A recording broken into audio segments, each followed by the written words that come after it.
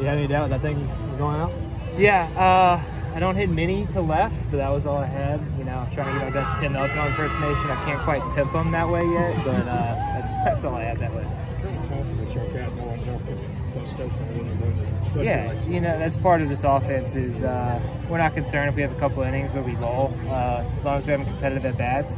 You know, even if we're not scoring, we're still making that pitcher work, and that's going to pay dividends later on down the game. What do you think what the 10 is? Were you kind of itching for another chance with the loaded, or did you kind of know that was gone? Oh my gosh, yeah, that was way out of here. I'm just disappointed I can't make fun of Tim anymore for not hitting it over the batter's eye instead of being on top. But yeah, I can't say that. Good to something different, get on the road this weekend, kind of, you know, all the new guys, kind of get that experience. It's always nice going on the road for SEC play. I think we do it every year. Just get a feel for what the road's like, getting the timing down, itinerary, making sure everyone's at meetings on time. And it's always a fun energy getting on the road. I mean, nothing beats playing here, but it's fun silence in a crowd every now and again.